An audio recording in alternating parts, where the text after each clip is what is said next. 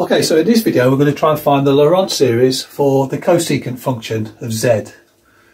Now, some people will ask, why can't we just call it the Taylor series? Well, if we try and find the Taylor series for the cosecant of, let's call it x, which I've graphed here, if we want to find it at the point 0, which is also called the Maclaurin series, you'll see here this graph of it, it goes off to positive infinity here and goes off to negative infinity here. Because basically cosecant of x is 1 over sine of x, and obviously sine of 0 equals 0. So therefore we've got a 1 over 0 situation. Now sometimes we could maybe go for a Taylor series here, but the limit as x approaches 0 does not exist. So it's limit as x approaches 0 from the positive side of 1 over sine of x, or cosecant of x.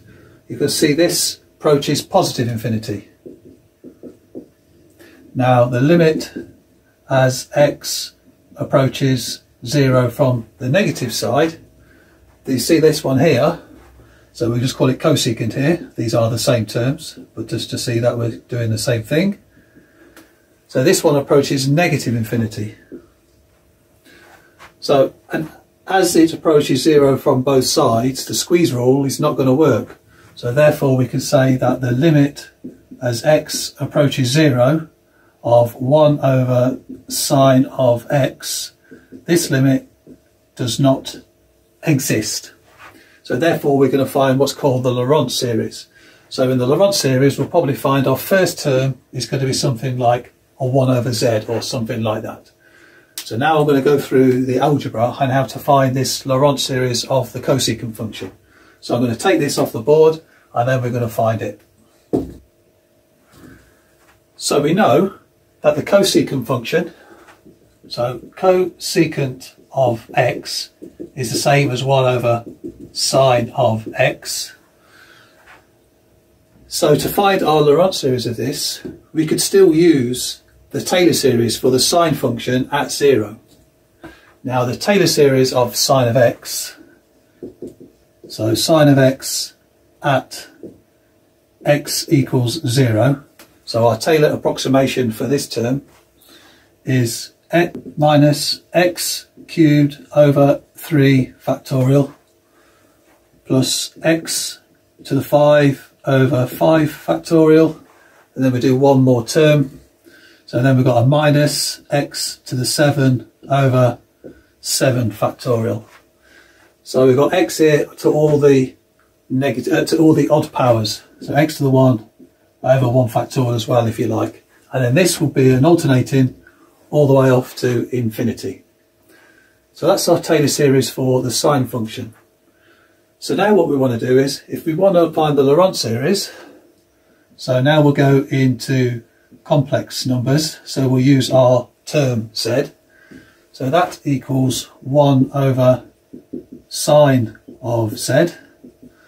So that then equals the reciprocal of this term here. So that becomes 1 over z minus z cubed over 6 plus z to the 5 factorial 120, and then minus z to the 7 factorial 720 times 7 5040, and so on. So now we need to do polynomial long division, and that should lead us to our Laurent series for the cosecant function. Okay, so I'm going to take this off the board and then I'm going to find a setup to do the polynomial long division for this function. Okay, so that's our setup. So usual rules apply for polynomial long division. We take the first term and this first term here and do 1 divided by our z, and that will give us the first part of our answer. So let's just do that for now. So 1 over z. And then the next thing we do is we take this term and then distribute it and multiply it by all these terms here. So 1 over z times z gives us 1. 1 over z times minus z cubed over 6. That's going to give me minus z squared over 6. So basically all these indices are going to drop by 1. Everything else is going to remain the same. Coefficients will just stay as they are. And also the signs will stay the same as well. So I'm just going to write those in now.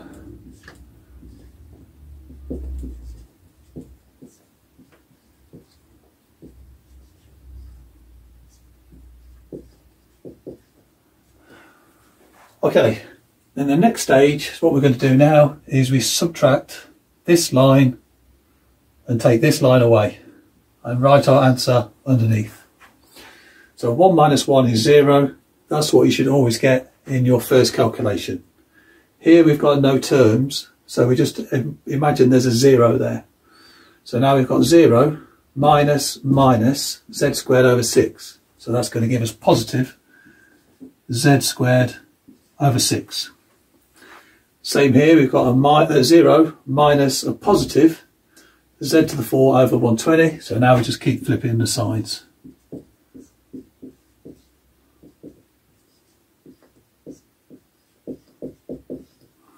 Okay, so now what we do is we take this term and divide it by this term. So now we've got z squared over 6 divided by z. That's just give me z over 6, and it's going to be a positive. So positive z. So we've got our z over 6. Now what we need to do is distribute this z over 6 with all these terms. So as before, we should get the same term in this column, which we do. Z times z over 6 gives us z squared over 6. Now let's distribute it with this one. So now we're going to get minus z to the 4. And 6 times 6 is 36. Okay, now distribute with this one. We're now going to get z to the 6. And 6 times 120, 720. Now this term here, we're not going to calculate it on this example, so you can see exactly what we're doing, but this one will just be a little bit of a step too far. We're not going to go with the z to the 8 column. We're just going to go up to this term here. Okay, so usual business as we did before, subtract, write our answer here. So z squared over 6 minus z squared over 6, term disappears. That's good. Now we need to work out with our coefficients first. So minus z over 4 minus z over 4 over 36. So we'll take our coefficient minus 1 over 120. And then 2 minuses is a plus, and then add 1 over 36. Okay, now we could just plug this in the calculator, or we can just work it out ourselves by hand. But I've got my calculator here, so I'm just going to plug the numbers in and see what we get. So minus 1 over 120 plus 1 over 36. That gives me 7 over 360. So that's my coefficient here for my z to the 4. And then this one here, I've got 1 over 5040. And then minus a plus, so it's going to be another negative. And I've got 1 over 720 as my coefficient. Now this one we could do in our heads if we like, because we know 720 times 7 will give us this. So that's going to give us over 5040. We've got 1 minus, and then 1 times 7 is 7. Minus 6 over 5040. So let's try and divide straight through by 6. So we've got minus 1. 6 is into that. Go 8 and 4.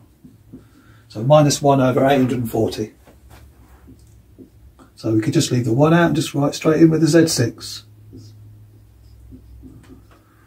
Okay.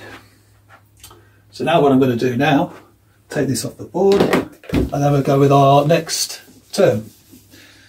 So now we've got 7z to the 4 over 360 divided by z. That's going to give us positive z cubed over 360.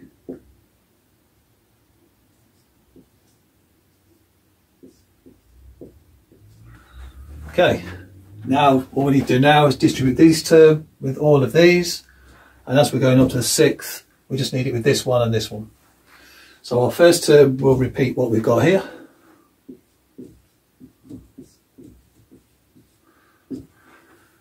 And this one times this one, that's going to give us 7z cubed times z cubed is 7z to the 6.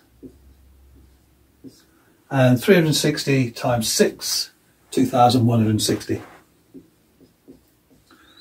Okay, let's just subtract. So bring our answer up here. So 7z to the 4 over 360 minus that, that's going to give us 0. And now our next one we're going to have is minus 1 over 840.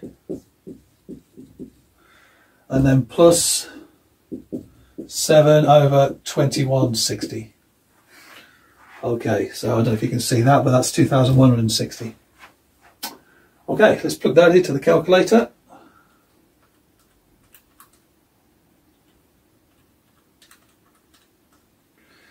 That gives me 31 over 15,120. Okay, so then my next bit here, which I've just got to carry on over here, I'm just left with that now with 31 z to the 6 over 15120. So same business as we did before. I'm now going to divide this by z. So then I'm going to get plus 31z to the 5 over 15,120. Okay, just make sure that's a z. Okay, and then there's nothing else to do because we've got our fourth term here. Multiplying along, we just end up trying to find a z to the eighth term anyway. So now I'm going to take this off the board, write down our answer. So cosecant of z is 1 over z plus z over 6 plus 7z cubed over 360 plus 31 z to the 5 over 15,120. And you could go on and on. So that is our Laurent series for the cosecant function.